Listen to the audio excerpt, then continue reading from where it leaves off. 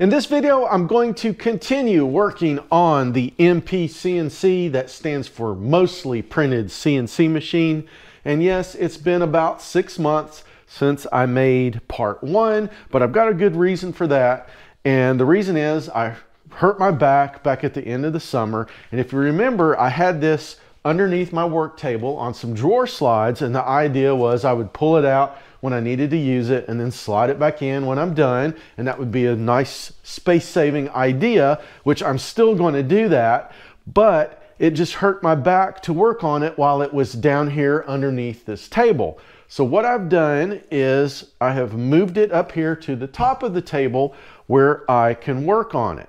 So here's where the machine sits right now. It is completely assembled. I have got all of the motors mounted. So the next step I need to do is run all of these wires so they don't get in the way and I can actually hook up the machine. And to do that, I have got a few of these cable drag chains that I got online, and I will have a link to those down in the description. And then I also downloaded some parts off of Thingiverse that will make it easier for me to hook these drag chains up to the motors and run the cables through them.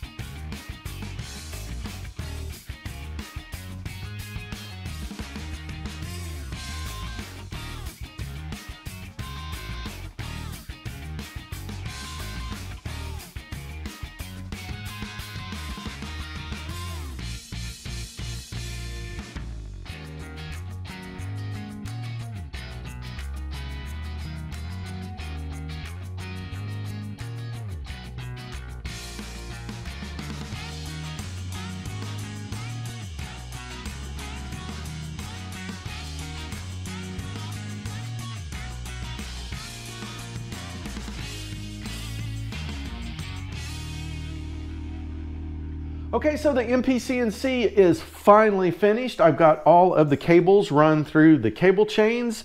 I did have to zip tie the power cord to the router to the sides of these two cable chains, and that seemed to work good on the CNC plasma cutter, and I believe it's going to work good on this because that cable is too big to run through the cable chain itself.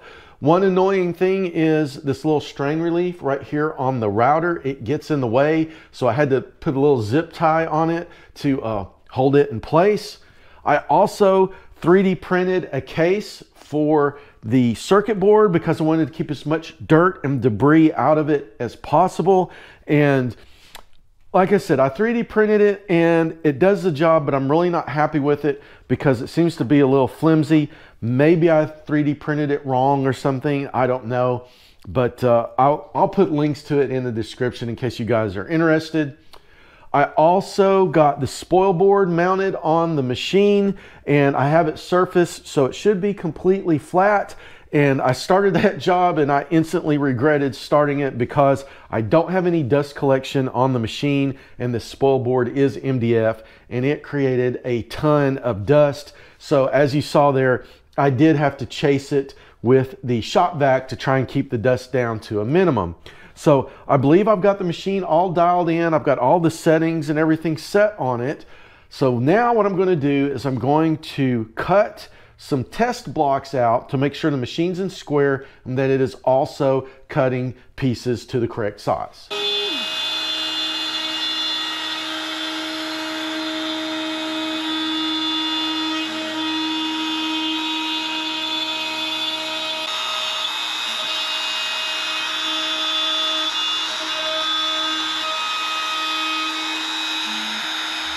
All right, so here's the test block that I just cut out on the machine. It is supposed to be 100 millimeters on each side. So this is a square with 100 millimeter sides. Let's see how well it did.